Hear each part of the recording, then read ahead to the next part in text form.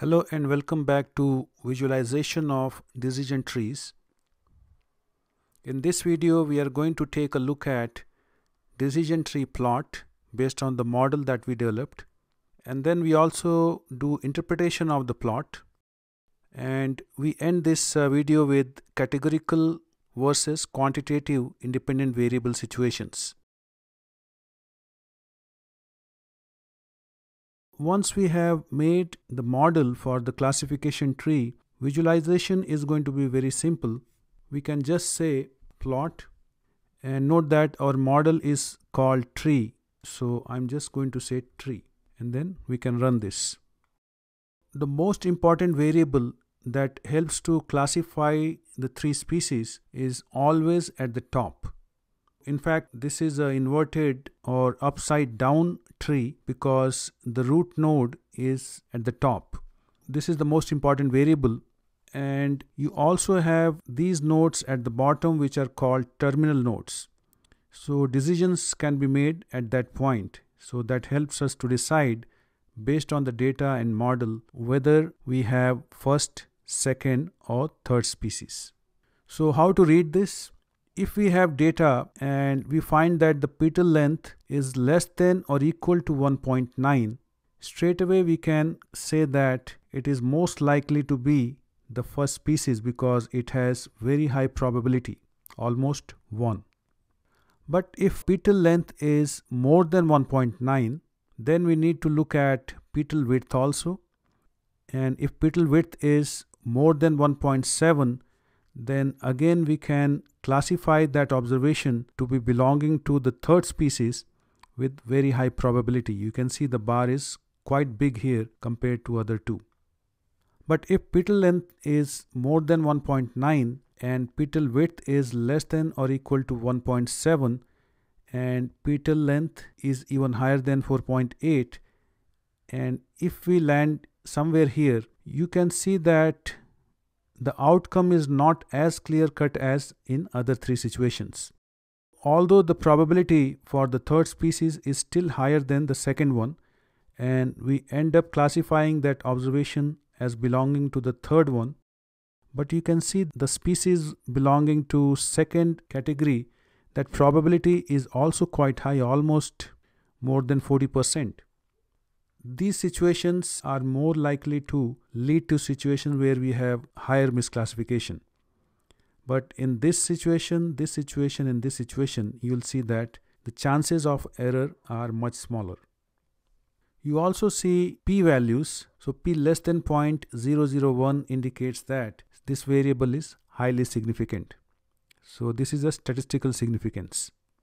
Now, if you do not want the output to be in this bar plot format, but if you want just the numbers, you can plot the same thing using plot tree and then specify that I need type called simple.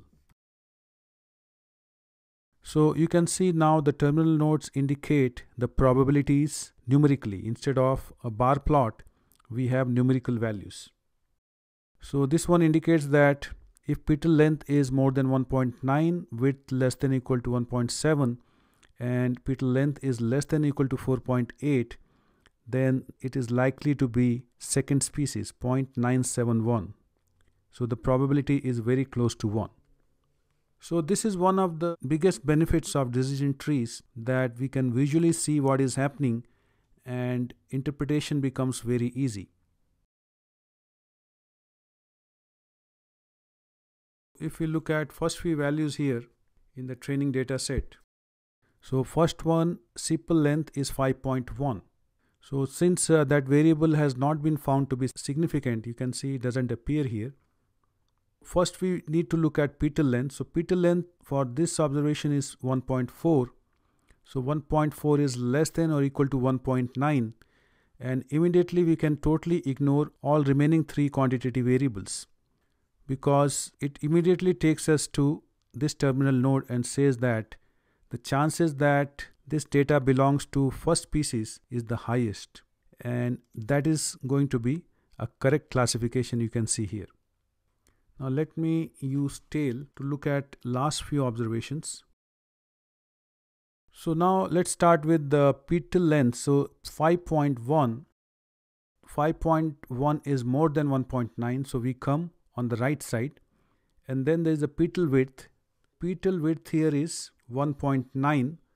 So 1.9 is more than 1.7 here. So that means we come again on the right side, and looks like the highest value is for third species. And in fact, this is a third species. So this is also correct classification. So this is how this decision tree can be used for interpretation.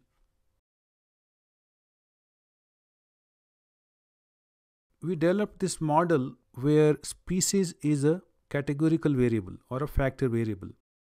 What if we have a situation where this dependent variable is continuous or numeric variable? So let's say we have sepal dot length instead as dependent variable. Let's simply run this and again plot this one here. So now we get a decision tree plot that is quite big. But one difference you see in the terminal nodes is that because our dependent variable is quantitative variable, so now we see a box plot.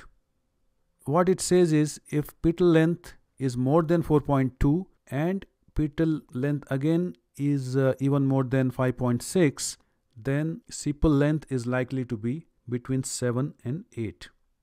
We can also add some more things, especially when we have many variables. We can make use of something called controls to help make decision tree more manageable. Instead of having too big a tree, we can have a tree which is more compact with the help of controls. So we'll make use of ctree underscore control. You can specify minimum criteria. For example, instead of let's say 90% or 95%, let's say we want very high confidence, 99.99% confidence level. And we can also specify min split. So let's say this is 6. If you're not sure what these functions or features are, you can always put a question mark and say ctree underscore control, and you can get definition for each one of them. So let's run this. So now you can see that the tree is slightly smaller compared to what we had earlier. Similarly, instead of 6, if I say 20, so we don't see any further drop in the size of the tree compared to what we had earlier, because there is a limit to which we can trim. In the next video, we are going to take a look at prediction and misclassification errors.